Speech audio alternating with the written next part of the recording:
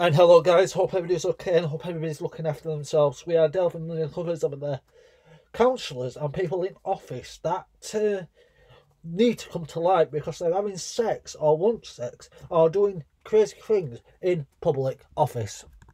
This time we are going to North Sweden, and a councillor in North Sweden wants to have sex during after work hours. So basically a councillor that serves gets to go on council business and do council things. So while this politician is doing council things, before and after the meetings, they'll be classed as not work hours. So he wants to have sex while he's in that hotel room.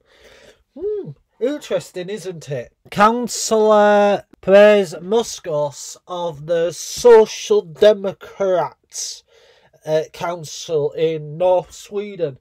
I'll leave more in the description box below so you can have a read of this particular story. But he wants to have sex when he's not in work hours, but paid sex, technically, by the taxpayers. But he also wants paid for sex leave as well.